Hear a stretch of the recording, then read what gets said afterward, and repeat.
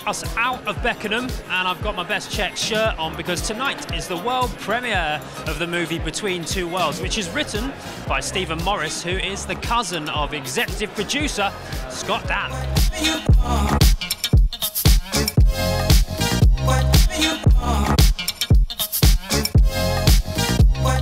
Scott, this is a bit weird talking to you not about football, but we'll get through it.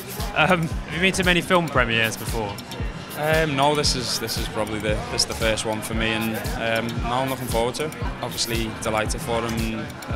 It's nice to come along and support him. And he wrote it a while ago now, so it's took a while for him to really get it going and put it together, but it's worked out well for him, and I'm looking forward to seeing it. It's been like 6-7 years, so it's been like a journey and a half.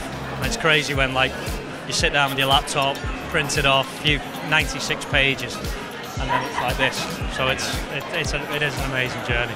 I've been keen to get involved in films for years now. I'm a massive film buff, massive film fan, but this was the first script where I thought, you know what, I can actually do this character justice. From the glass towers of high finance, the party never stops when John Moriarty's on the scene.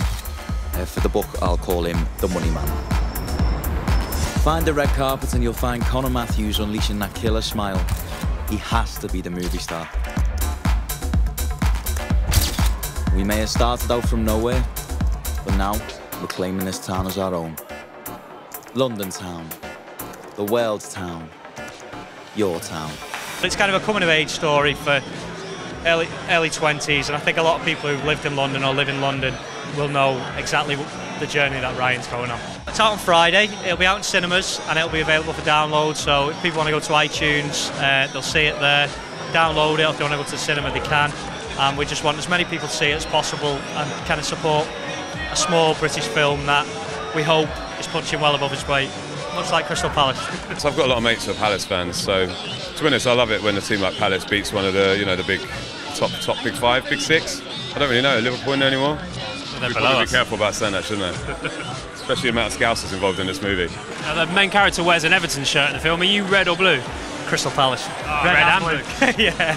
No, obviously, I grew up a Liverpool fan, season ticket holder and stuff, but as soon as Scott moved to Crystal Palace, that's the first result I look for. So I'm an honorary Eagle. Right, now I'm a little bit special, so I'm going to go and watch the film now, but you guys will have to wait till October the 23rd.